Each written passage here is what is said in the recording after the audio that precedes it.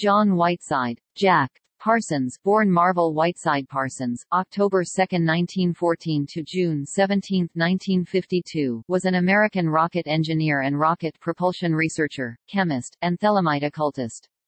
Associated with the California Institute of Technology (Caltech), Parsons was one of the principal founders of both the Jet Propulsion Laboratory (JPL) and the Aerojet Engineering Corporation.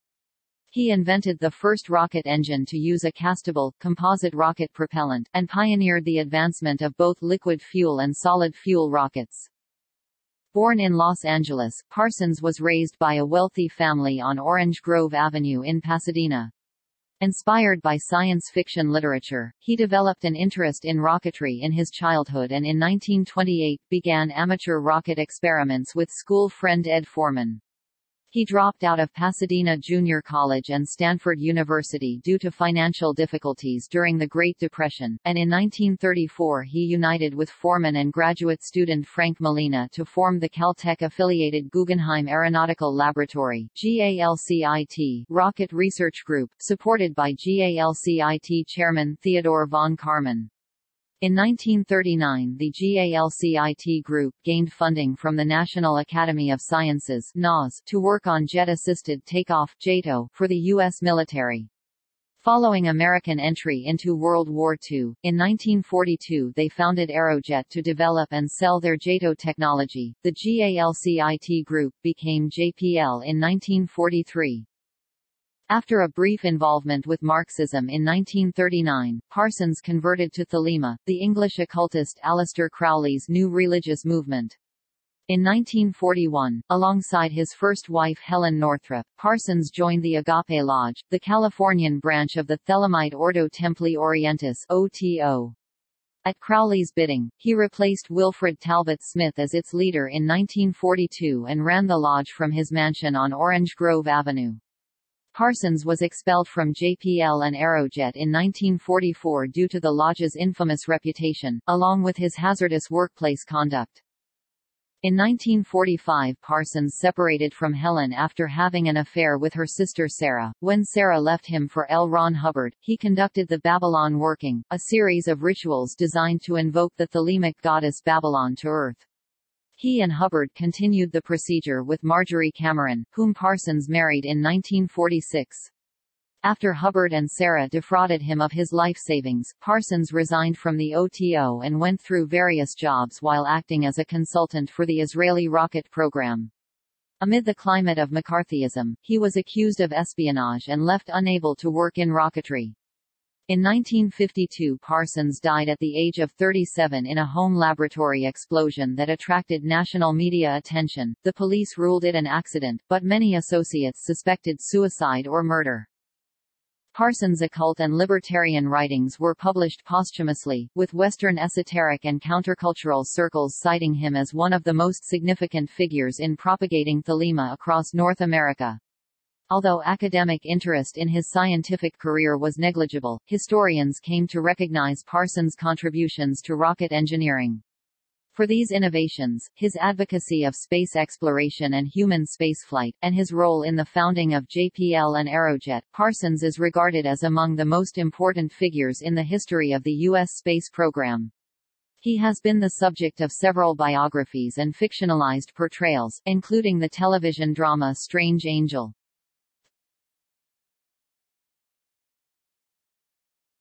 Topic: Biography.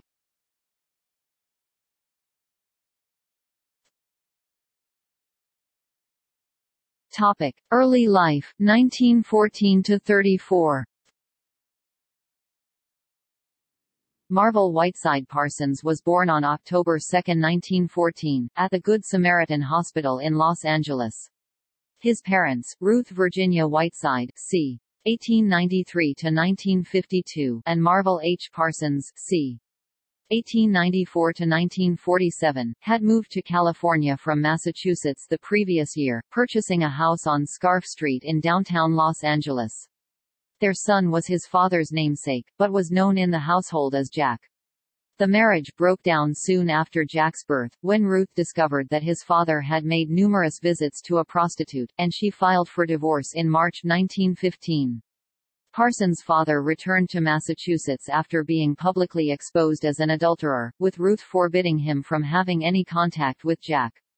Parsons' father later joined the armed forces, reaching the rank of major, and married a woman with whom he had a son named Charles, a half-brother Jack would only meet once.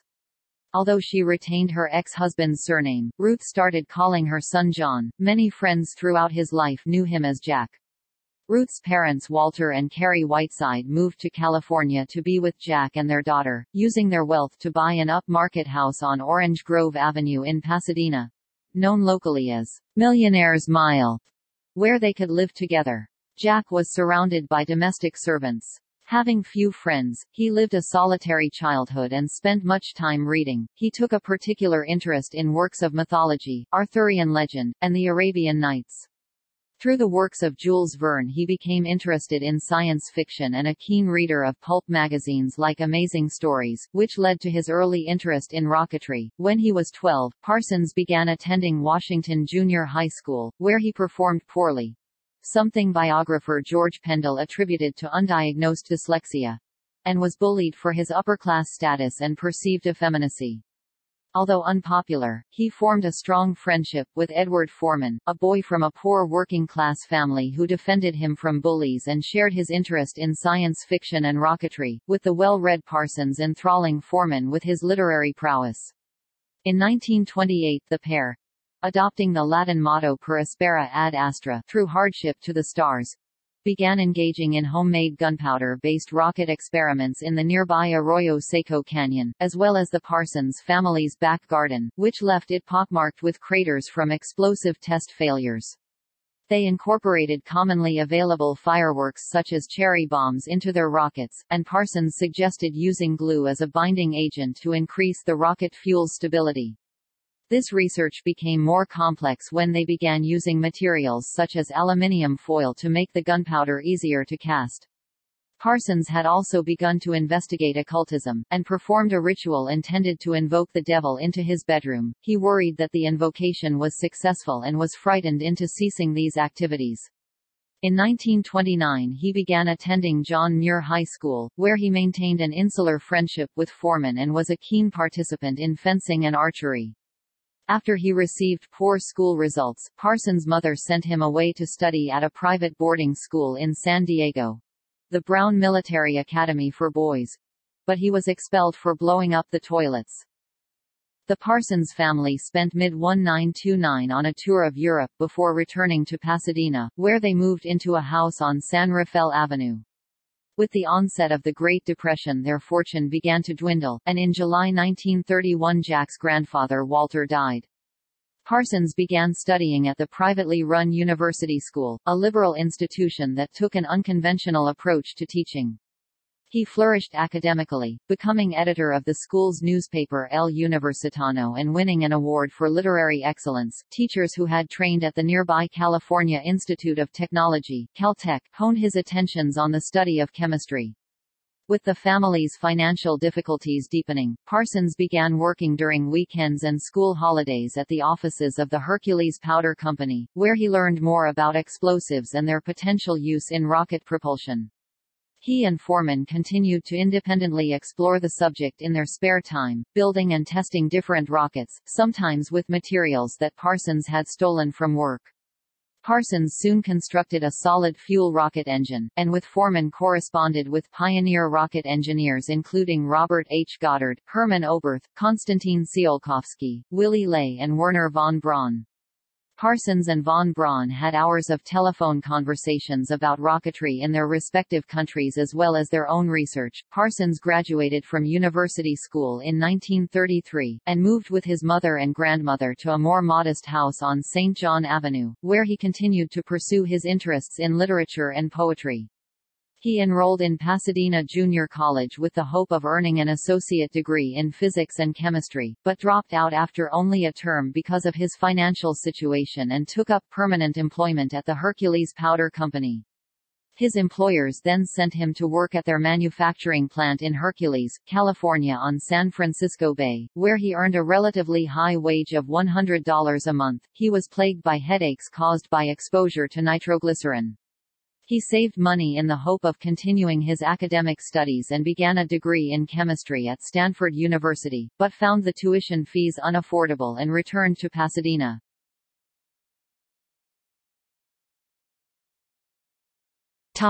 GALCIT Rocket Research Group and the Kynette Trial, 1934–38. In the hope of gaining access to the state-of-the-art resources of Caltech for their rocketry research, Parsons and Foreman attended a lecture on the work of Austrian rocket engineer Eugen Sanger and hypothetical above-stratospheric aircraft by the Institute's William Bolle, a PhD student specializing in rocket-powered aircraft, and approached him to express their interest in designing a liquid-fuel rocket motor. Bolle redirected them to another PhD student named Frank Molina, a mathematician and mechanical engineer composing a thesis on rocket propulsion who shared their interests and soon befriended the pair. Parsons, Foreman, and Molina applied for funding from Caltech together. They did not mention that their ultimate objective was to develop rockets for space exploration, realizing that most of the scientific establishment then relegated such ideas to science fiction. While Caltech's Clark Blanchard Millikan immediately rebuffed them, Molina's doctoral advisor Theodore von Karman saw more promise in their proposal and agreed to allow them to operate under the auspices of the university's Guggenheim Aeronautical Laboratory (GALCIT). Naming themselves the GALCIT Rocket Research Group, they gained access to Caltech's specialist equipment. Though the economics of the Great Depression left von Karman unable to finance them, the trio focused their distinct skills on collaborative rocket development. Parsons was the chemist, Foreman the machinist, and Molina the technical theoretician. Molina wrote in 1968 that the self-educated Parsons lacked the discipline of a formal higher education, but had an uninhibited and fruitful imagination. The informally trained Parsons and Foreman who, as described by Jeffrey A. Landis, were eager to try whatever idea happened to spring to mind, contrasted with the approach of Molina, who insisted on the need for scientific discipline as informed by von Karman. Landis writes that their creativity kept Molina focused toward building actual rocket engines, not just solving equations on paper.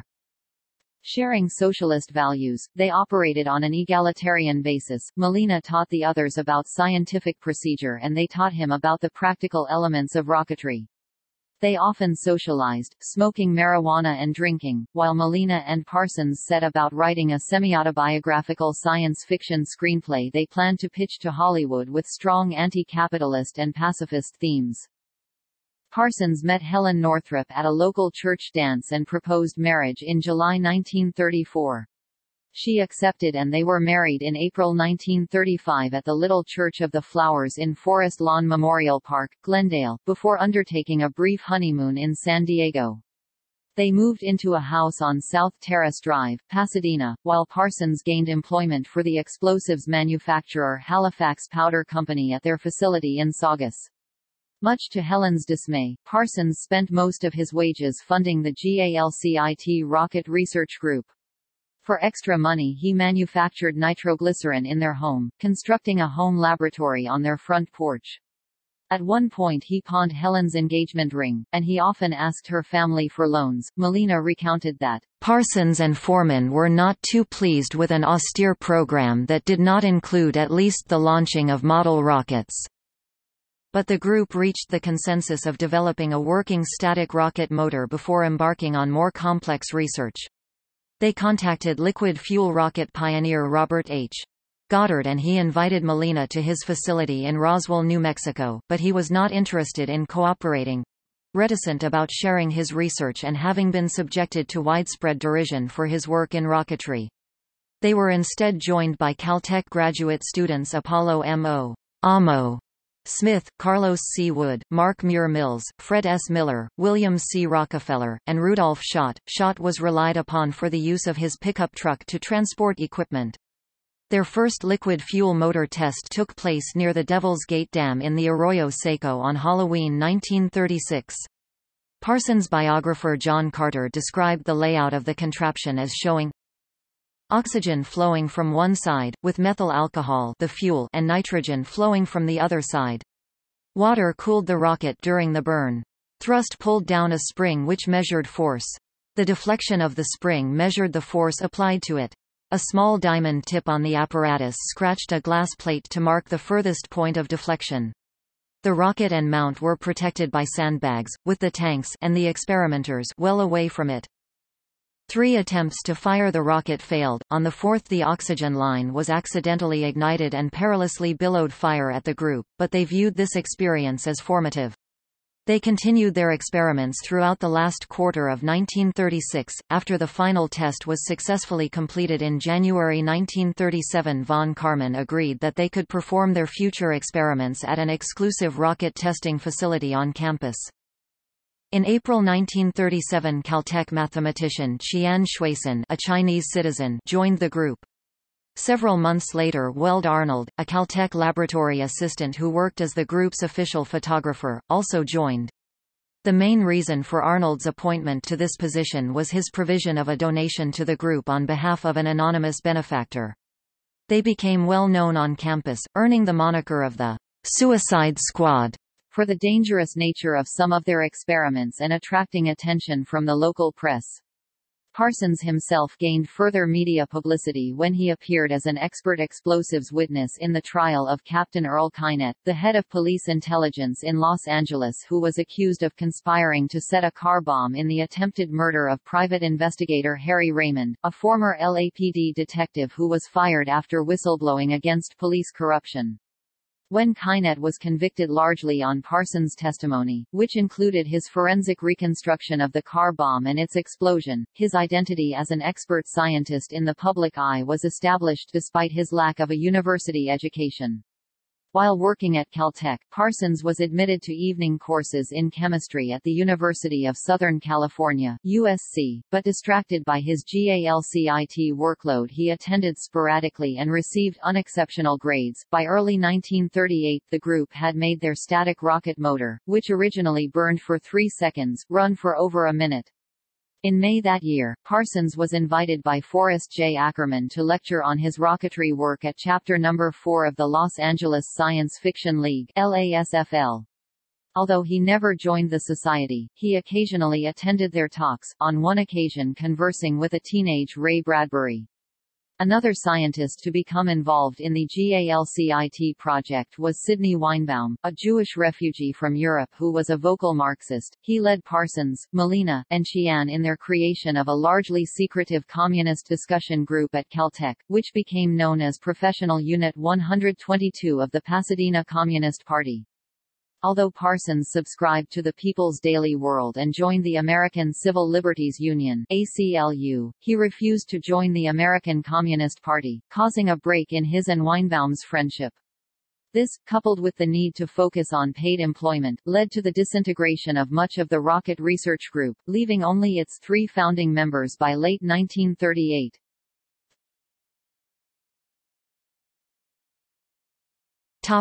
Embracing Thelema, Advancing JATO and Foundation of Aerojet, 1939–42. In January 1939, John and Frances Baxter, a brother and sister who had befriended Jack and Helen Parsons, took Jack to the Church of Thelema on Winona Boulevard, Hollywood, where he witnessed the performance of the Gnostic Mass. Celebrants of the church had included Hollywood actor John Carradine and gay rights activist Harry Hay. Parsons was intrigued, having already heard of Thelema's founder and outer head of the Ordo Templi Orientis (OTO), Aleister Crowley, after reading a copy of Crowley's text Con Ex Homme Pax 1907. Parsons was introduced to leading members Regina Call, Jane Wolfe, and Wilfred Talbot Smith at the Mass. Feeling both repulsion and attraction for Smith, Parsons continued to sporadically attend the church's events for a year. He continued to read Crowley's works, which increasingly interested him, and encouraged Helen to read them. Parsons came to believe in the reality of thelemic magic as a force that could be explained through quantum physics. He tried to interest his friends and acquaintances in Thelema, taking science fiction writers Jack Williamson and Cleve Cartmill to a performance of the Gnostic Mass. Although they were unimpressed, Parsons was more successful with Grady Lewis McMurtry, a young Caltech student he had befriended, as well as McMurtry's fiancée Claire Palmer, and Helen's sister Sarah Betty Northrup. Jack and Helen were initiated into the Agape Lodge, the renamed Church of Thelema, in February 1941. Parsons adopted the Thelemic motto of Thelema Optantium Protero Amoris Nuptiae, a Latin mistranslation of the establishment of Thelema through the rituals of love. The initials of this motto spelled out TOPAN, also serving as the declaration, TOPAN.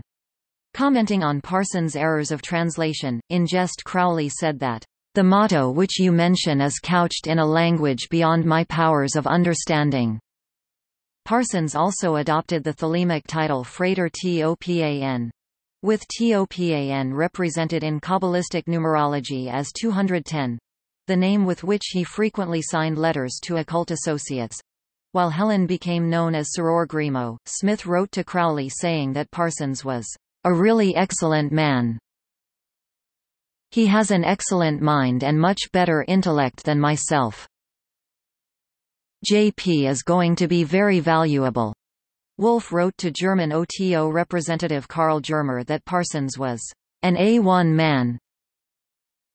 Crowleyesque in attainment as a matter of fact, and mooted Parsons as a potential successor to Crowley as outer head of the order. Crowley concurred with such assessments, informing Smith that Parsons is the most valued member of the whole order, with no exception.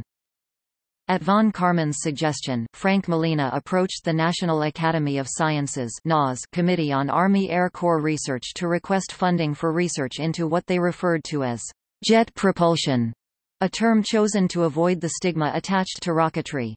The military were interested in jet propulsion as a means of getting aircraft quickly airborne where there was insufficient room for a full-length runway, and gave the Rocket Research Group $1,000 to put together a proposal on the feasibility of jet-assisted takeoff (JATO) by June 1939, making Parsons et al. The first U.S. government-sanctioned rocket research group. Since their formation in 1934, they had also performed experiments involving model, black powder motor-propelled multi-stage rockets.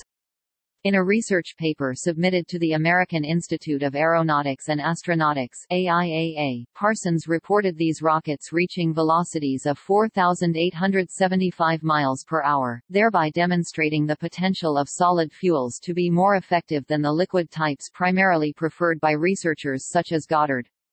In light of this progress, Caltech and the GALCIT Group received an additional $10,000 rocketry research grant from the AIAA, although a quarter of their funding went to repairing damage to Caltech buildings caused by their experiments. In June 1940, they submitted a report to the NAS in which they showed the feasibility of the project for the development of JATO and requested $100,000 to continue. They received $22,000. Now known as GALCIT Project No. 1, they continued to be ostracized by other Caltech scientists who grew increasingly irritated by their accidents and noise pollution, and were forced to relocate their experiments back to the Arroyo Seco, at a site with unventilated, corrugated iron sheds that served as both research facilities and administrative offices. It was here that JPL would be founded. Parsons and Foreman's rocket experiments were the cover story of the August 1940 edition of Popular Mechanics, in which the pair discussed the prospect of rockets being able to ascend above Earth's atmosphere and orbit around it for research purposes, as well as reaching the Moon. For the JATO project, they were joined by Caltech mathematician Martin Summerfield and 18 workers supplied by the Works Progress Administration. Former colleagues like Chian were prevented from returning to the project by the Federal Bureau of Investigation (FBI), who ensured the secrecy of the operation and restricted the involvement of foreign nationals and political extremists. The FBI was satisfied that Parsons was not a Marxist but were concerned when Thelemite friend Paul Seckler used Parsons' gun in a drunken car hijacking, for which Seckler was imprisoned in San Quentin State Prison for 2 years. Englishman George Emerson replaced Arnold as the group's official photographer. The group's aim was to find a replacement for black powder rocket motors, units consisting of charcoal, sulfur and potassium nitrate with a binding agent. The mixture was unstable and there were frequent explosions damaging military aircraft. The solid JATO fuel invented by Parsons consisted of amide, corn starch, and ammonium nitrate bound together in the JATO unit with glue and blotting paper. It was codenamed GALCIT-27, implying the previous invention of 26 new fuels. The first JATO tests using an Urco aircoupe plane took place in late July 1941. Though they aided propulsion, the units frequently exploded and damaged the aircraft.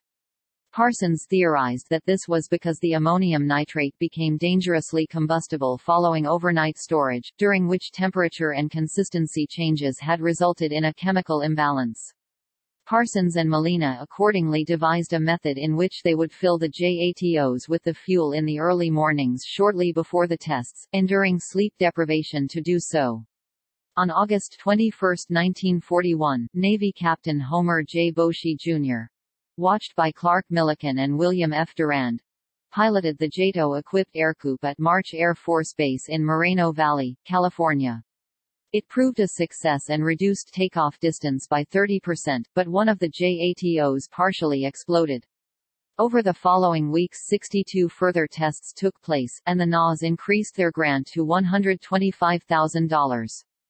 During a series of static experiments, an exploding JATO did significant damage to the rear fuselage of an aircoupe. One observer optimistically noted that, "At least it wasn't a big hole." But necessary repairs delayed their efforts. The military ordered a flight test using liquid rather than solid fuel in early 1942. Upon the United States' entry into the Second World War in December 1941, the group realized they could be drafted directly into military service if they failed to provide viable JATO technology for the military. Informed by their left-wing politics, aiding the war effort against Nazi Germany and the Axis powers was as much of a moral vocation to Parsons, Foreman and Molina as it was a practical one. Parsons, Summerfield and the GALCIT workers focused on the task and found success with a combination of gasoline with red fuming nitric acid as its oxidizer. The latter, suggested by Parsons, was an effective substitute for liquid oxygen. The testing of this fuel resulted in another calamity. When the testing rocket motor exploded, the fire, containing iron shed fragments and shrapnel, inexplicably left the experimenters unscathed. Molina solved the problem by replacing the gasoline with aniline, resulting in a successful test launch of a JATO-equipped A-20A plane at the Murik Auxiliary Airfield in the Mojave Desert. It provided 5 times more thrust than GALCIT-27, and again reduced takeoff distance by 30%. Molina wrote to his parents that, "We now have something that really works and we should be able to help give the fascists hell." The group then agreed to produce and sell 60 JATO engines to the United States Army Air Corps. To do so they formed the Aerojet Engineering Corporation in March 1942, in which Parsons, Foreman, Molina, von Karman, and Summerfield each invested $250, opening their offices on Colorado Boulevard and bringing in Amo Smith as their engineer. Andrew G. Haley was recruited by von Karman as their lawyer and treasurer. Although Aerojet was a for-profit operation that provided technology for military means, the founders' mentality was rooted in the ideal of using rockets for peaceful space exploration. As Haley recounted von Karman requesting, "We will make the rockets. You must make the corporation and obtain the money. Later on you will have to see that we all behave well in outer space." Despite these successes, Parsons, the project engineer of Aerojet's solid fuel department, remained motivated to address the malfunctions observed during the aircoupe tests. In June 1942, assisted by Mills and Miller, he focused his attention on developing an effective method of restricted burning when using solid rocket fuel, as the military demanded JATOs that could provide over 100 pounds of thrust without any risk of exploding. Although solid fuels such as GALCIT-27 were more storable than their liquid counterparts, they were disfavored for military JATO use as they provided less immediate thrust and did not have the versatility of being turned on and off mid-flight. Parsons tried to resolve GALCIT-27's stability issue with GALCIT-46, which replaced the former's ammonium nitrate with guanidine nitrate. To avoid the problems seen with ammonium nitrate, he had GALCIT-46 cooled and then heated prior to testing. When it failed the test, he realized that the fuels binding black powders rather than the oxidizers had resulted in their instability, and in June that year had the idea of using liquid asphalt as an appropriate binding agent with potassium perchlorate as oxidizer. Molina recounted that Parsons was inspired to use asphalt by the ancient incendiary weapon Greek fire. In a 1982 talk for the International Association of Astronomical Artists, Captain Boshi stated that Parsons experienced an epiphany after watching workers using molten asphalt to fix tiles onto a roof. Known as GALCIT-53, this fuel proved to be significantly more stable than the group's earlier concoctions, fulfilling Parsons' aim of creating a restricted burn rocket fuel inside a castable container, and providing a thrust 427% more powerful than that of GALCIT-27. This set a precedent which, according to his biographer John Carter, changed the future of rocket technology. The thermoplastic asphalt casting was durable in all climates, allowing for mass production and indefinite storage and transforming solid fuel agents into a safe and viable form of rocket propulsion. Plasticized variants of Parsons' solid fuel design invented by JPL's Charles Bartley were later used by NASA in Space Shuttle solid rocket boosters and by the Strategic Air Command in Polaris, Poseidon and Minuteman intercontinental ballistic missiles.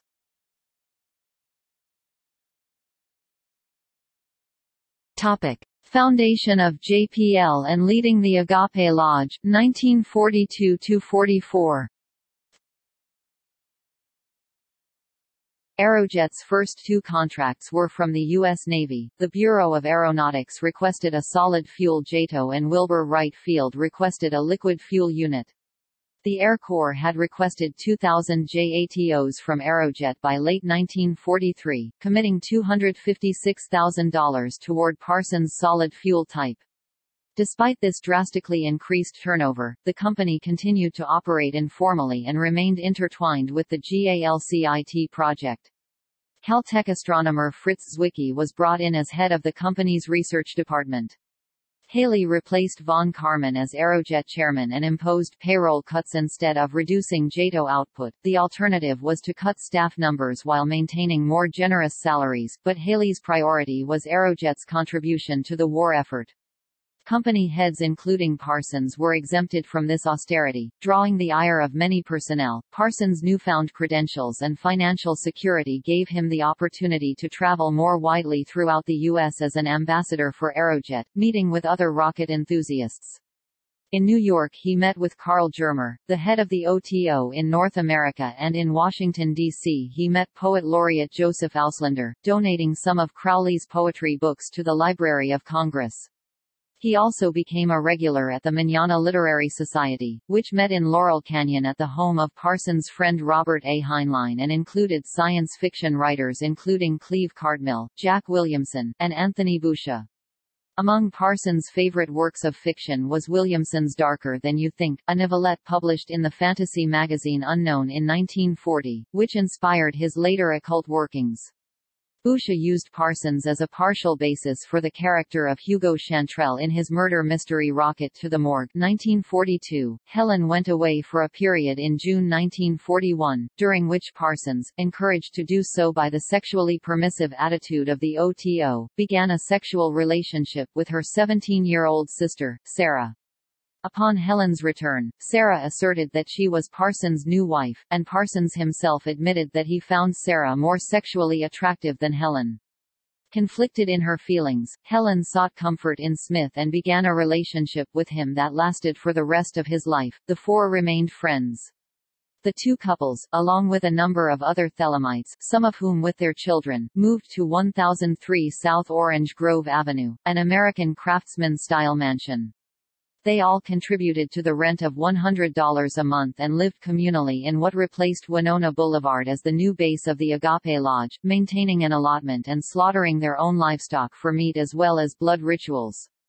Parsons decorated his new room with a copy of The Steel of Revealing, a statue of Pan, and his collection of swords and daggers. He converted the garage and laundry room into a chemical laboratory and often held science fiction discussion meetings in the kitchen, and entertained the children with hunts for fairies in the 25-acre garden. Although there were arguments among the commune members, Parsons remained dedicated to Thelema.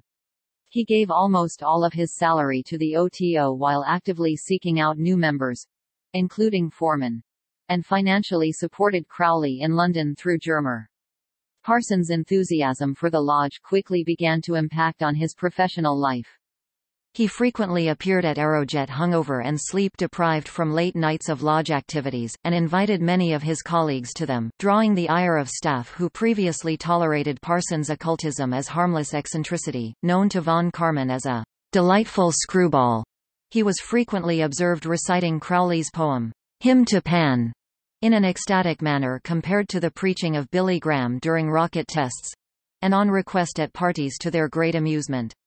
They disapproved of his hesitancy to separate his vocations. Parsons became more rigorously engaged in Aerojet's day-to-day business in an effort to resolve this weariness, but the Agape Lodge soon came under investigation by both the Pasadena Police Department and the FBI.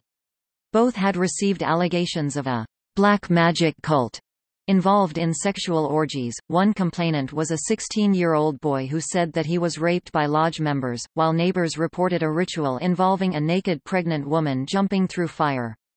After Parsons explained that the lodge was simply an organization dedicated to religious and philosophical speculation, neither agency found evidence of illegal activity and came to the conclusion that the lodge constituted no threat to national security. Having been a long-term heavy user of alcohol and marijuana, Parsons now habitually used cocaine, amphetamines, peyote, mescaline, and opiates as well.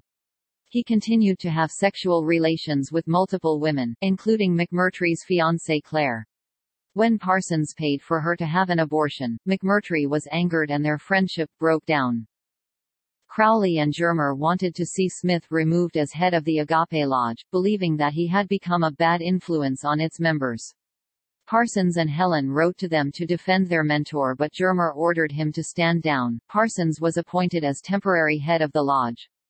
Some veteran lodge members disliked Parsons' influence, concerned that it encouraged excessive sexual polyandry that was religiously detrimental, but his charismatic orations at lodge meetings assured his popularity among the majority of followers.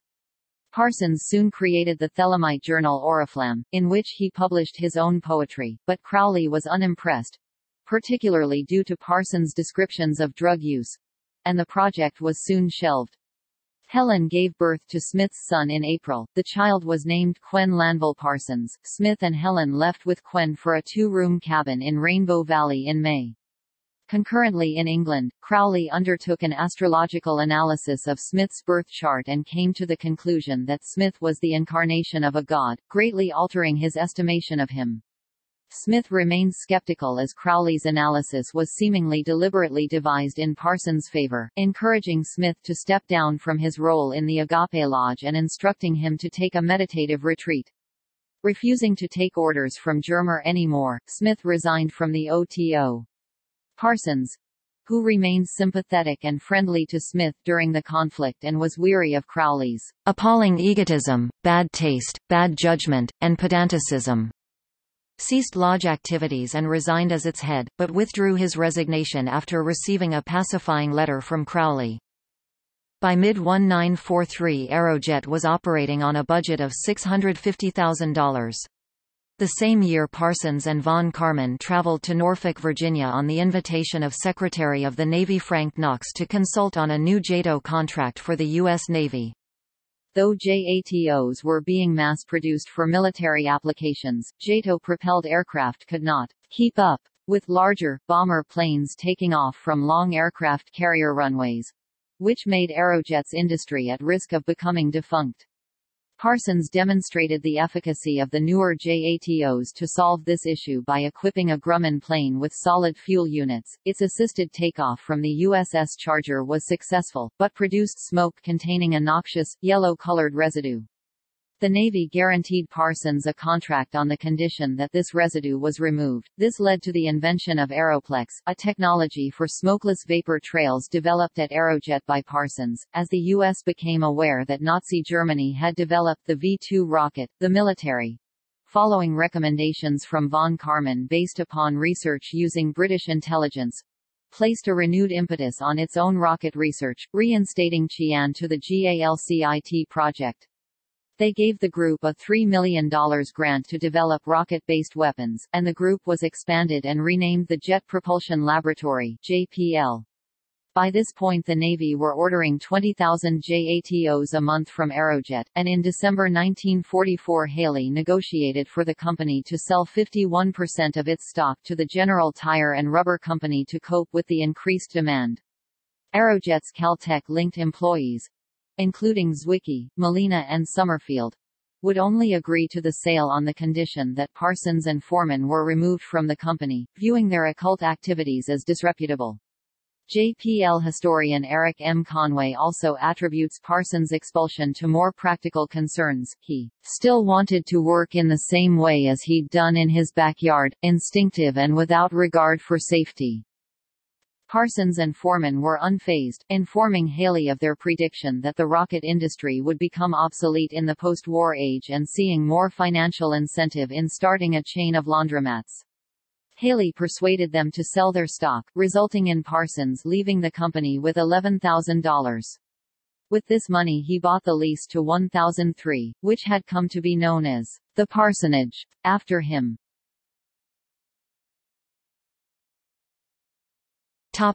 L. Ron Hubbard and the Babalon working, 1945–46. Now disassociated from JPL and Aerojet, Parsons and Foreman founded the Ad Astra Engineering Company, under which Parsons founded the chemical manufacturing Vulcan Powder Company. Ad Astra was subject to an FBI investigation under suspicion of espionage when security agents from the Manhattan Project discovered that Parsons and Foreman had procured a chemical used in a top-secret project for a material known only as X-metal, but they were later acquitted of any wrongdoing. Parsons continued to financially support Smith and Helen, although he asked for a divorce from her and ignored Crowley's commands by welcoming Smith back to the parsonage when his retreat was finished.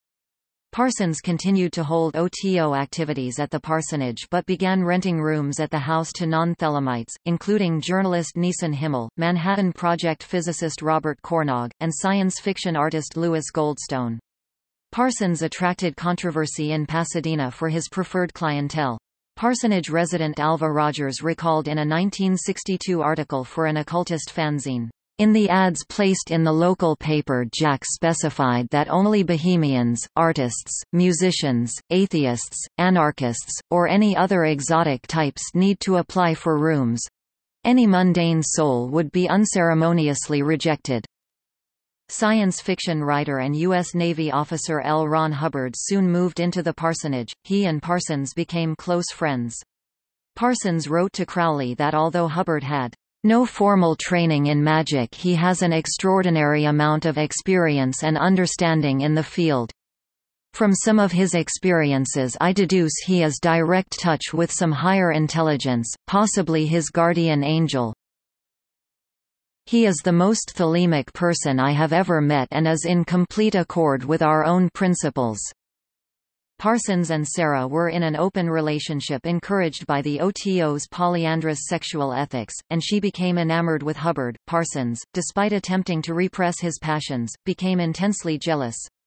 Motivated to find a new partner through occult means, Parsons began to devote his energies to conducting black magic, causing concern among fellow OTO members who believed that it was invoking troublesome spirits into the parsonage. Jane Wolfe wrote to Crowley that, "Our own Jack is enamored with witchcraft, the Humfort, voodoo.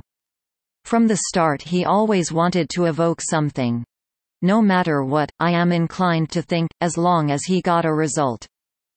He told the residents that he was imbuing statues in the house with a magical energy in order to sell them to fellow occultists.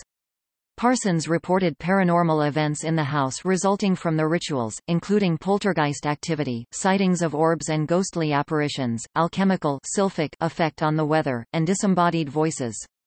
Pendle suggested that Parsons was particularly susceptible to these interpretations and attributed the voices to a prank by Hubbard and Sarah. One ritual allegedly brought screaming banshees to the windows of the parsonage, an incident that disturbed Foreman for the rest of his life. In December 1945, Parsons began a series of rituals based on Enochian magic during which he masturbated onto magical tablets, accompanied by Sergei Prokofiev's second violin concerto. Describing this magical operation as the Babalon working, he hoped to bring about the incarnation of Thelemite goddess Babalon onto Earth. He allowed Hubbard to take part as his scribe, believing that he was particularly sensitive to detecting magical phenomena. As described by Richard Metzger, Parsons jerked off in the name of spiritual advancement, while Hubbard scanned the astral plane for signs and visions. Their final ritual took place in the Mojave Desert in late February 1946, during which Parsons abruptly decided that his undertaking was complete. On returning to the parsonage, he discovered that Marjorie Cameron, an unemployed illustrator and former Navy wave, had come to visit. Believing her to be the elemental woman and manifestation of Babalon that he had invoked, in early March Parsons began performing sex magic rituals with Cameron, who acted as his Scarlet Woman, while Hubbard continued to participate as the amanuensis. Unlike the rest of the household, Cameron knew nothing at first of Parsons' magical intentions. "I didn't know anything about the OTO, I didn't know that they had invoked me, I didn't know anything, but the whole house knew it. Everybody was watching to see what was going on." Despite this ignorance and her skepticism about Parsons' magic, Cameron reported her sighting of a UFO to Parsons, who secretly recorded the sighting as a materialization of Babalon. Inspired by Crowley's novel Moonchild 1917, Parsons and Hubbard aimed to magically fertilize a magical child through immaculate conception, which when born to a woman somewhere on Earth 9 months following the working's completion would become the Thelemic Messiah embodying Babalon. To quote Metzger, the purpose of the Babalon working was a daring attempt to shatter the boundaries of space and time, facilitating, according to Parsons, the emergence of Thelema's Aeon of Horus. When Cameron departed for a trip to New York, Parsons retreated to the desert, where he believed that a preternatural entity psychographically provided him with Liber 49, which represented a fourth part of Crowley's The Book of the Law, the primary sacred text of Thelema, as well as part of a new sacred text he called the Book of Babalon. Crowley was bewildered and concerned by the endeavor, complaining to Germer of being fairly frantic when I contemplate the idiocy of these louts. Believing the Babalon working was accomplished, Parsons sold the parsonage to developers for $25,000 under the condition that he and Cameron could continue to live in the coach house, and he appointed Roy Leffingwell to head the Agape Lodge, which would now have to meet elsewhere for its rituals. Parsons co-founded a company called Allied Enterprises with Hubbard and Sarah, into which Parsons invested his life savings of $20,970. Hubbard suggested that with this money they travel to Miami to purchase 3 yachts, which they would then sail through the Panama Canal to the West Coast, where they could sell them on for a profit. Parsons agreed, but many of his friends thought it was a bad idea. Hubbard had secretly requested permission from the U.S. Navy to sail to China and South and Central America on a mission to collect writing material. His real plans were for a world cruise. Left flat broke by this defrauding, Parsons was incensed when he discovered that Hubbard and Sarah had left for Miami with $10,000 of the money. He suspected a scam but was placated by a telephone call from Hubbard and agreed to remain business partners. When Crowley, in a telegram to Germer, dismissed Parsons as a weak fool and victim to Hubbard and Sarah's obvious confidence trick, Parsons changed his mind, flew to Miami and placed a temporary injunction and restraining order on them. Upon tracking them down to a harbor in County Causeway, Parsons discovered that the couple had purchased 3 yachts as planned. They tried to flee aboard one but hit a squall and were forced to return to port. Parsons was convinced that he had brought them to shore through a lesser banishing ritual of the pentagram containing an astrological, geomantic invocation of Bartzabel, a vengeful spirit of Mars. Allied Enterprises was dissolved and in a court settlement Hubbard was required to promise to reimburse Parsons. Parsons was discouraged from taking further action by Sarah, who threatened to report him for statutory rape since their sexual relationship took place when she was under California's age of consent of 18. Parsons was ultimately compensated with only $2,900. Hubbard, already married to Margaret Grubb, bigamously married Sarah and went on to found Dianetics and Scientology. The Sunday Times published an article about Hubbard's involvement with the OTO and Parsons' occult activities in December 1969. In response, the Church of Scientology released an unsubstantiated press statement which said that Hubbard had been sent as an undercover agent by the U.S. Navy to intercept and destroy Parsons' black magic cult, and save Sarah from its influence. The Church also stated that Robert A. Heinlein was the clandestine Navy operative who sent in Hubbard to undertake this operation. Returning to California, Parsons completed the sale of the parsonage, which was then demolished, and resigned from the OTO. He wrote in his letter to Crowley that he did not believe that, as an autocratic organization, the OTO constitutes a true and proper medium for the expression and attainment of Thelema. Topic: Work for Israelis and espionage accusations, 1946–52. Parsons was employed by North American Aviation at Inglewood, where he worked on the Navajo missile program. He and Cameron moved into a house in Manhattan Beach, where he instructed her in occultism and esotericism. When Cameron developed catalepsy, Parsons referred her to Sylvan Muldoon's books on astral projection, suggesting that she could manipulate her seizures to accomplish it. They were married on October 19, 1946, 4 days after his divorce from Helen was finalized, with Foreman as their witness. Parsons continued to be seen as a specialist in rocketry. He acted as an expert consultant in numerous industrial tribunals and police and Army ordnance investigations regarding explosions.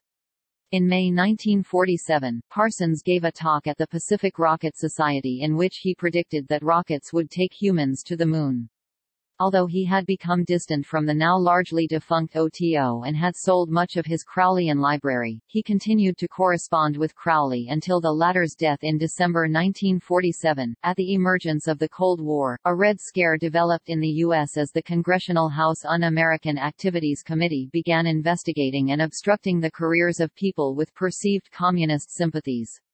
Many of Parsons' former colleagues lost their security clearances and jobs as a result, and eventually the FBI stripped Parsons of his clearance because of his subversive character, including his involvement in an advocacy of sexual perversion in the OTO. He speculated in a June 1949 letter to Germer that his clearance was revoked in response to his public dissemination of Crowley's Liber Oz, a 1941 tract summarizing the individualist moral principles of Thelema. Declassified FBI documents later revealed that the FBI's primary concern was Parsons' former connections to Marxists at Caltech and his membership of the also subversive ACLU. When they interviewed Parsons, he denied communist sympathies but informed them of Sidney Weinbaum's extreme communist views and Frank Molina's involvement in Weinbaum's communist cell at Caltech, which resulted in Weinbaum's arrest for perjury since he had lied under oath by denying any involvement in communist groups. Molina's security clearance was withdrawn as well. In reaction to this hostile treatment, Parsons sought work in the rocket industry abroad. He sought advice to do so in correspondence with von Karman, whose advice he followed by enrolling in an evening course in advanced mathematics at USC to bolster his employability in the field. But again he neglected attendance and failed the course. Parsons again resorted to bootlegging nitroglycerin for money, and managed to earn a wage as a car mechanic, a manual laborer at a gas station, and a hospital orderly. For 2 years he was also a faculty member at the USC Department of Pharmacology. Relations between Parsons and Cameron became strained. They agreed to a temporary separation and she moved to Mexico to join an artists' commune in San Miguel de Allende. Unable to pursue his scientific career, without his wife and devoid of friendship, Parsons decided to return to occultism and embarked on sexually based magical operations with prostitutes.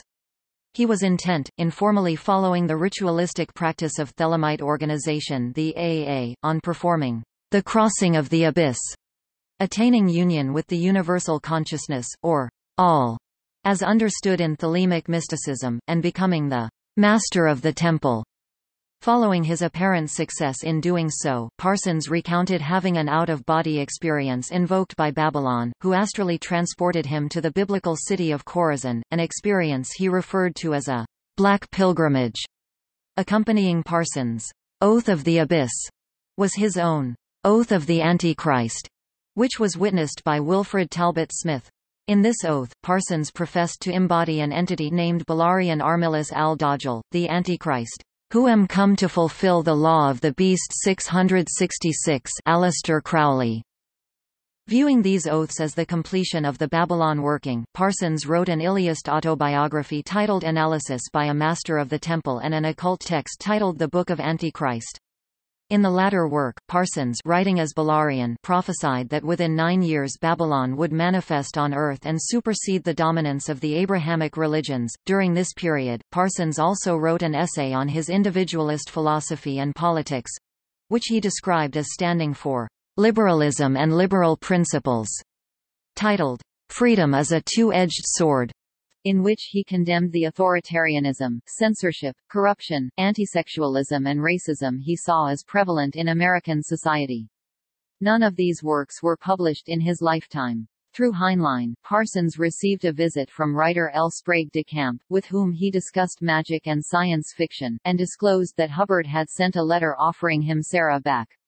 De Camp later referred to Parsons as an authentic mad genius if I ever met one, and based the character Courtney James on him in his time travel story A Gun for Dinosaur 1956. Parsons was also visited by Jane Wolfe, who unsuccessfully appealed for him to rejoin the dilapidated OTO. He entered a brief relationship with an Irishwoman named Gladys Gohan. They moved to a house on Redondo Beach, a building known by them as the Concrete Castle. Cameron returned to Redondo Beach from San Miguel de Allende and violently argued with Parsons upon discovering his infidelity, before she again left for Mexico. Parsons responded by initiating divorce proceedings against her on the grounds of extreme cruelty. Parsons testified to a closed federal court that the moral philosophy of Thelema was both anti-fascist and anti-communist, emphasizing his belief in individualism. This, along with references from his scientific colleagues, resulted in his security clearance being reinstated by the Industrial Employment Review Board, which ruled that there was insufficient evidence that he had ever had communist sympathies. This allowed Parsons to obtain a contract in designing and constructing a chemical plant for the Hughes Aircraft Company in Culver City. Von Karman put Parsons in touch with Herbert T. Rosenfeld, president of the Southern Californian chapter of the American Technion Society, a Zionist group dedicated to supporting the newly created State of Israel. Rosenfeld offered Parsons a job with the Israeli rocket program and hired him to produce technical reports for them. In November 1950, as the Red Scare intensified, Parsons decided to migrate to Israel to pursue Rosenfeld's offer, but a Hughes secretary whom Parsons had asked to type up a portfolio of technical documents reported him to the FBI. She accused Parsons of espionage and attempted theft of classified company documents on the basis of some of the reports that he had sought to submit to the Technion Society. Parsons was immediately fired from Hughes. The FBI investigated the complaint and were suspicious that Parsons was spying for the Israeli government. Parsons denied the allegations when interrogated. He insisted that his intentions were peaceful and that he had suffered an error of judgment in procuring the documents. Some of Parsons' scientific colleagues rallied to his defense, but the case against him worsened when the FBI investigated Rosenfeld for being linked to Soviet agents, and more accounts of his occult and sexually permissive activities at the parsonage came to light. In October 1951, the U.S. Attorney decided that because the contents of the reports did not constitute state secrets, Parsons was not guilty of espionage. The review board still considered Parsons a liability because of his historical Marxist affiliations and investigations by the FBI, and in January 1952 they permanently reinstated their ban on his working for classified projects, effectively prohibiting him from working in rocketry. To make a living, he founded the Parsons Chemical Manufacturing Company, which was based in North Hollywood and created pyrotechnics and explosives such as fog effects and imitation gunshot wounds for the film industry, and he also returned to chemical manufacturing at the Bromite Powder Company in Saugus. Parsons reconciled with Cameron, and they resumed their relationship and moved into a former coach house on Orange Grove Avenue. Parsons converted its large, first-floor laundry room into a home laboratory to work on his chemical and pyrotechnic projects, homebrew absinthe and stockpile his materials. They let out the upstairs bedrooms and began holding parties that were attended largely by bohemians and members of the Beat Generation, along with old friends including Foreman, Molina and Cornog. They also congregated at the home of Andrew Haley, who lived on the same street. Though Parsons in his mid-30s was a pre-war relic to the younger attendees, the raucous socials often lasted until dawn and frequently attracted police attention. Parsons also founded a new Thelemite group known as the Witchcraft, whose beliefs revolved around a simplified version of Crowley's Thelema and Parsons' own Babalon prophecies. He offered a course in its teachings for a $10 fee, which included a new Thelemic belief system called the Gnosis, a version of Christian Gnosticism with Sophia as its godhead and the Christian God as its demiurge. He also collaborated with Cameron on Songs for the Witch Woman, a collection of poems which she illustrated that was published in 2014.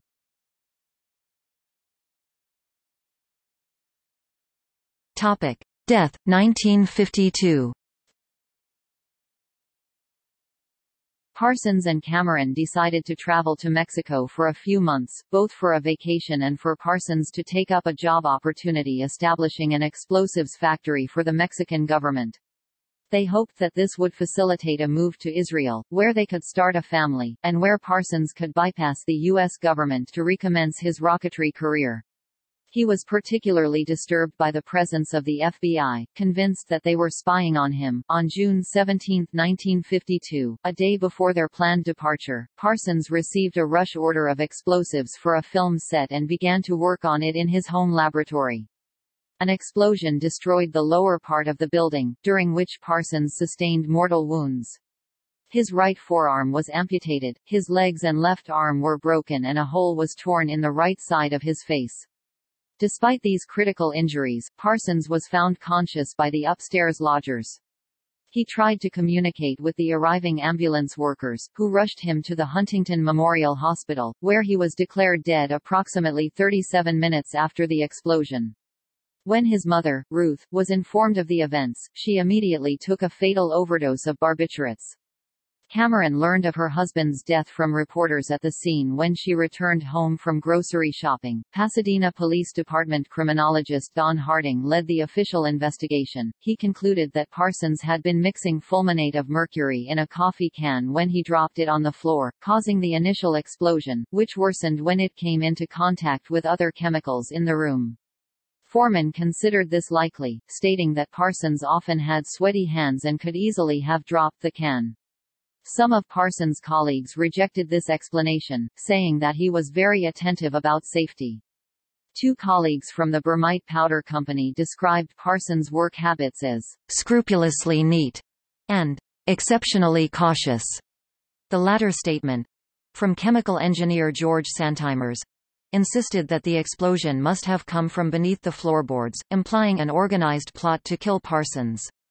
Harding accepted that these inconsistencies were incongruous, but described the manner in which Parsons had stored his chemicals as criminally negligent, and noted that Parsons had previously been investigated by the police for illegally storing chemicals at the parsonage. He also found a morphine-filled syringe at the scene, suggesting that Parsons was narcotized. The police saw insufficient evidence to continue the investigation and closed the case as an accidental death. Both Wolfe and Smith suggested that Parsons' death had been suicide, stating that he had suffered from depression for some time. Others theorized that the explosion was an assassination planned by Howard Hughes in response to Parsons' suspected theft of Hughes Aircraft Company documents. Cameron became convinced that Parsons had been murdered, either by police officers seeking vengeance for his role in the conviction of Earl Kynette or by anti-Zionists opposed to his work for Israel. One of Cameron's friends, the artist Renata Drux, later stated her belief that Parsons had died in a rite designed to create a homunculus. His death has never been definitively explained. The immediate aftermath of the explosion attracted the interest of the U.S. media, making headline news in the Los Angeles Times. These initial reports focused on Parsons' prominence in rocketry but neglected to mention his occult interests. When asked for comment, Aerojet Secretary-Treasurer T.E. Bean said that Parsons liked to wander, but he was one of the top men in the field. Within a few days, journalists had discovered his involvement in Thelema and emphasized this in their reports. A private prayer service was held for Parsons at the funeral home where his body was cremated. Cameron scattered his ashes in the Mojave Desert, before burning most of his possessions.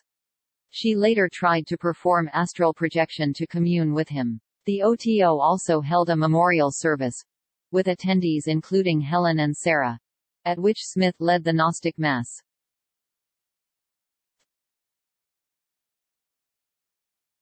Topic: Personal life.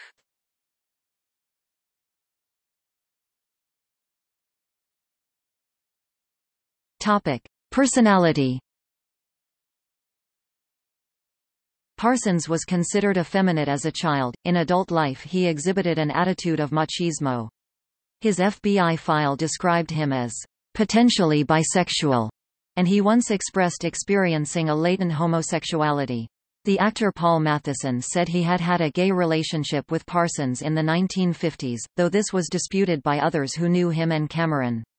Parsons had the reputation of being a womanizer, and was notorious for frequently flirting and having sexual liaisons with female staff members at JPL and Aerojet.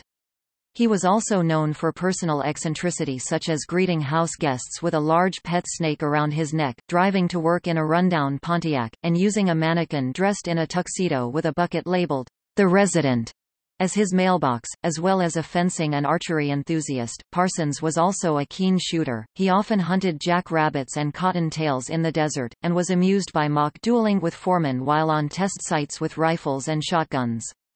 Upon proposing to his first wife Helen, he gifted her a pistol. Parsons enjoyed playing pranks on his colleagues, often through detonating explosives such as firecrackers and smoke bombs, and was known to spend hours at a time in the bathtub playing with toy boats while living at the parsonage, as well as intense bursts of creativity. Parsons suffered from what he described as manic hysteria and depressing melancholy. His father Marvel, after suffering a near-fatal heart attack, died in 1947 as a psychiatric patient at St. Elizabeth's Hospital in Washington, D.C. diagnosed with severe clinical depression, a condition Pendle suggested the younger Parsons inherited.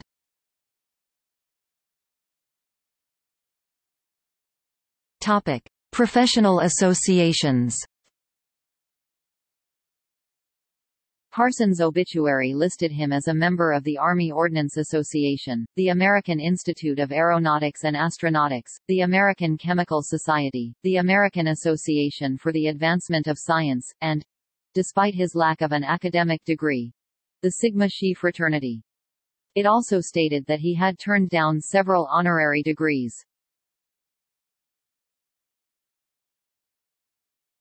Topic: Philosophy.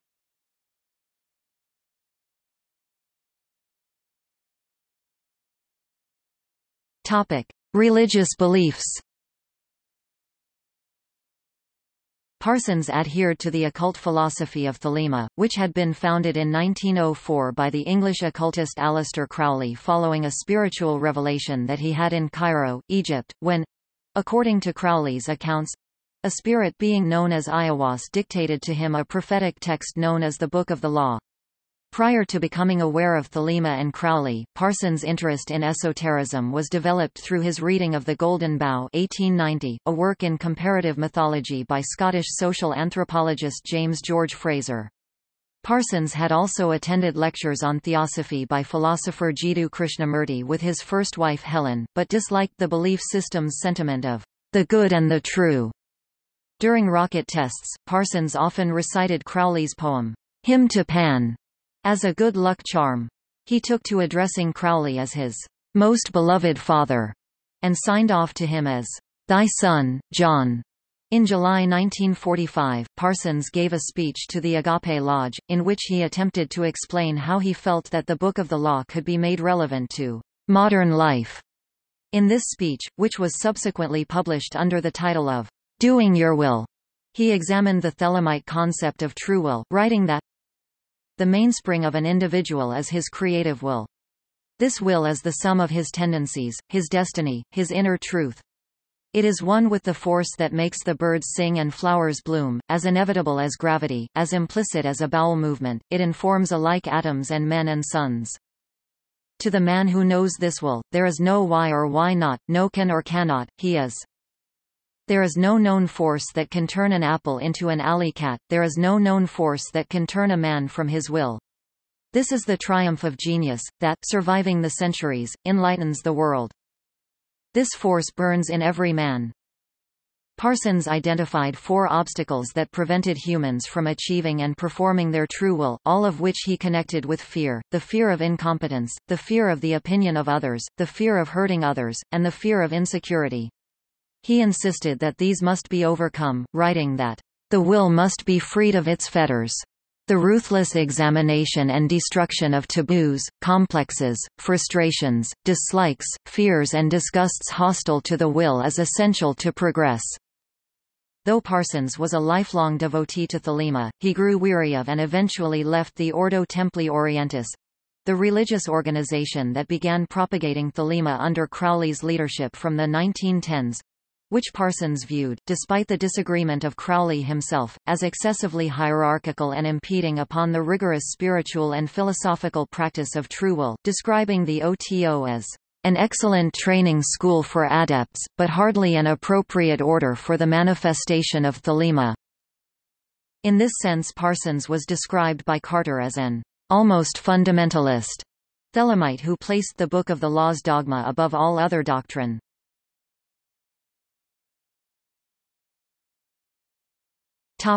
Politics. From early on in his career, Parsons took an interest in socialism and communism, views that he shared with his friend Frank Molina. Under the influence of another friend, Sidney Weinbaum, the two joined a communist group in the late 1930s, with Parsons reading Marxist literature, but he remained unconvinced and refused to join the American Communist Party. Molina asserted that this was because Parsons was a political romantic, whose attitude was more anti-authoritarian than anti-capitalist.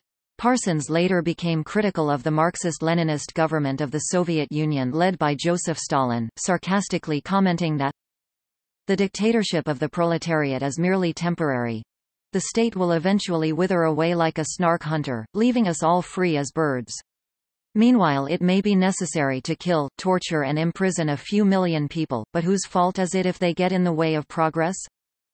During the era of McCarthyism and the Second Red Scare in the early 1950s, Parsons was questioned regarding his former links to the communist movement, by which time he denied any connection to it, instead describing himself as an individualist who was both anti-communist and anti-fascist.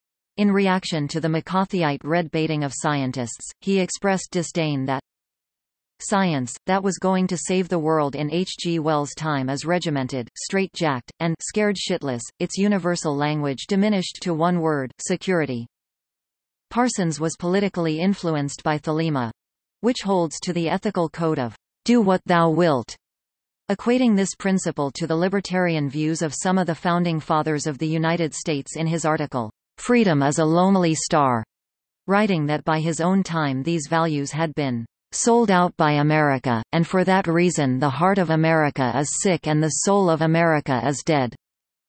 He proceeded to criticize many aspects of contemporary U.S. society, particularly the police force, remarking that, "the police mind is usually of a sadistic and homicidal trend," and noting that they carried out the ruthless punishment of symbolic scapegoats, such as African Americans, prostitutes, alcoholics, homeless people and socio-political radicals, under the pretense of a country that upheld liberty and justice for all.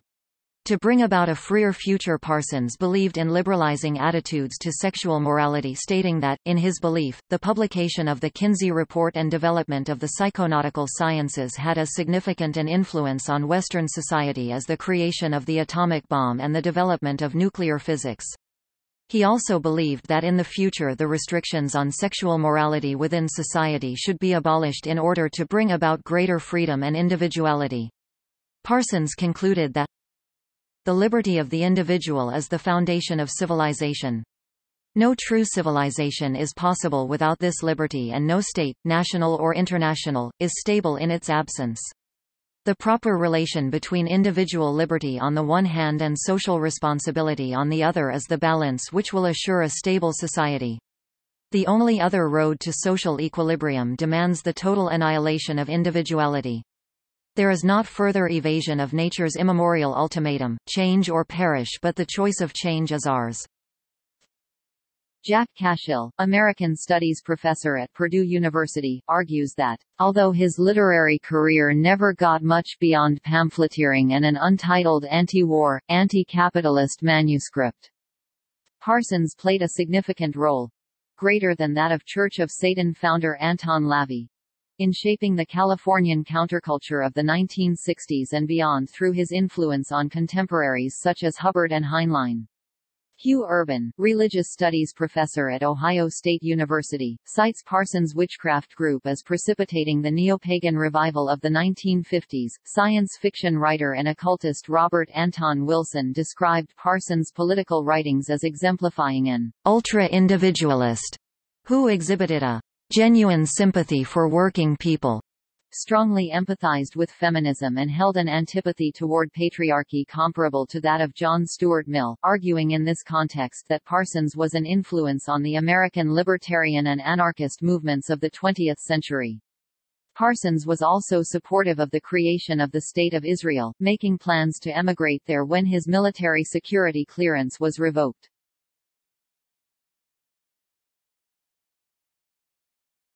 Topic: Legacy and influence. In the decades following his death, Parsons was well remembered among the Western esoteric community. His scientific recognition frequently amounted to a footnote. For instance, English Thelemite Kenneth Grant suggested that Parsons' Babalon working marked the start of the appearance of flying saucers in the skies, leading to phenomena such as the Roswell UFO incident and Kenneth Arnold UFO sighting. Cameron postulated that the 1952 Washington, D.C. UFO incident was a spiritual reaction to Parsons' death. In 1954 she portrayed Babalon in American Thelemite Kenneth Anger's short film Inauguration of the Pleasure Dome, viewing this cinematic depiction of a thelemic ritual as aiding the literal invocation of Babalon begun by Parsons' working, and later said that his Book of the Antichrist prophecies were fulfilled through the manifestation of Babalon in her person. In December 1958 JPL was integrated into the newly established National Aeronautics and Space Administration, after having built the Explorer 1 satellite that commenced America's space race with the Soviet Union. Aerojet was contracted by NASA to build the main engine of the Apollo Command, Service Module, and the Space Shuttle Orbital Maneuvering System.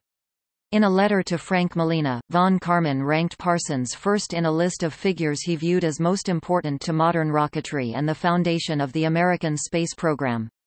According to Richard Metzger, Werner von Braun, who was nicknamed the father of rocket science, once argued that Parsons was more worthy of this moniker.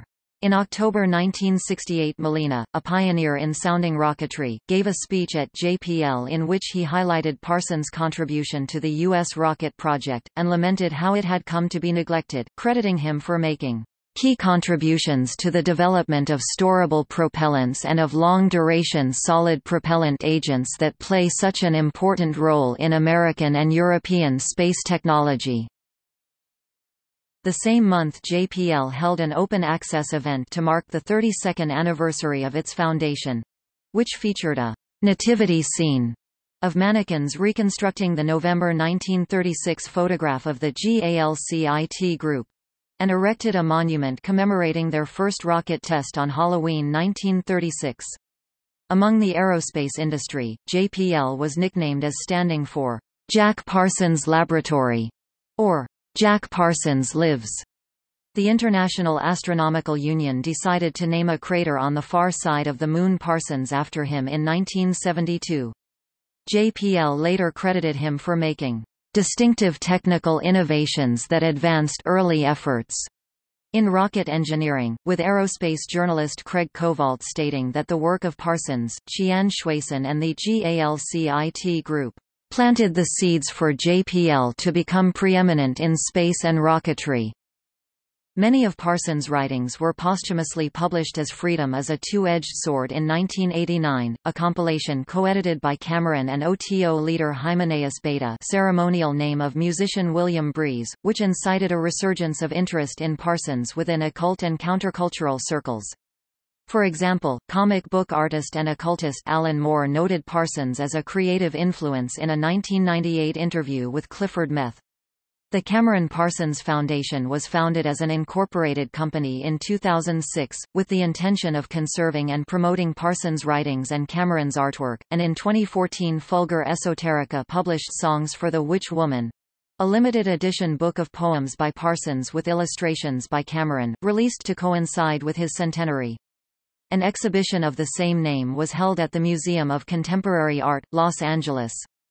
In 1999, Farrell House published the biography Sex and Rockets, The Occult World of Jack Parsons by John Carter, who expressed the opinion that Parsons had accomplished more in under 5 years of research than Robert H. Goddard had in his lifetime, and said that his role in the development of rocket technology had been neglected by historians of science. Carter thought that Parsons' abilities and accomplishments as an occultist had been overestimated and exaggerated among Western esotericists, emphasizing his disowning by Crowley for practicing magic beyond his grade. Farrell House republished the work as a new edition in 2004, accompanied with an introduction by Robert Anton Wilson.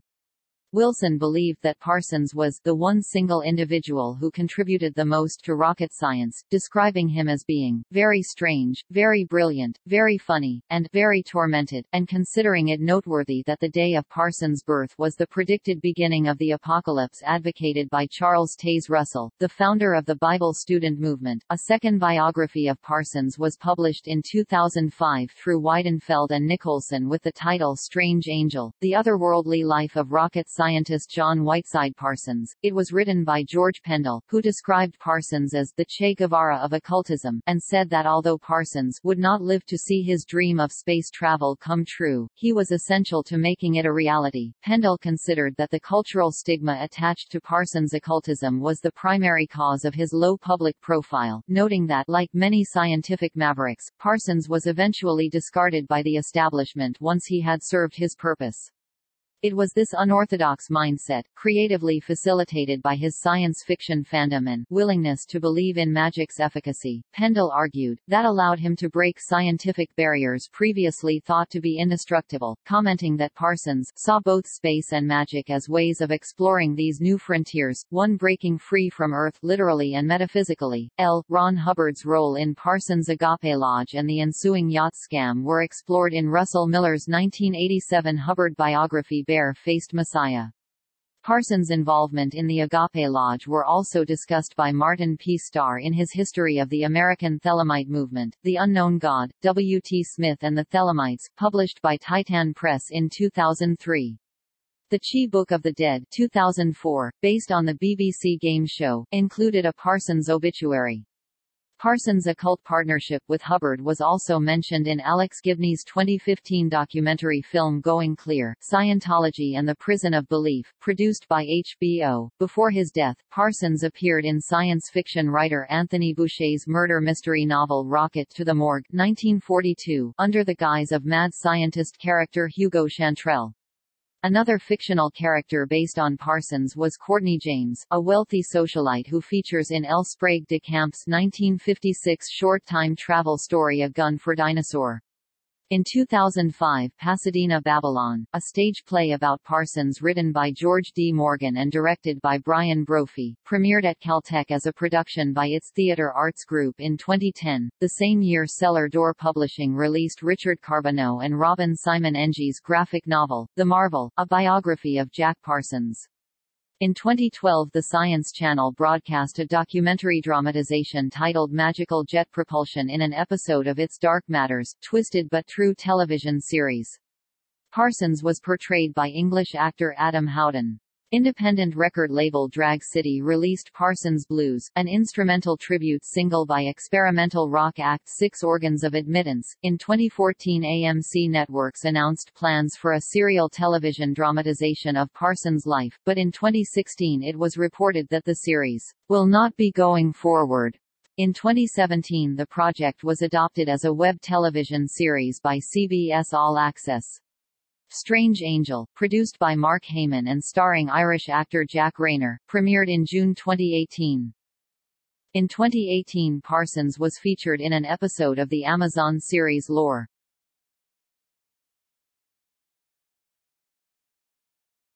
Topic: Patents.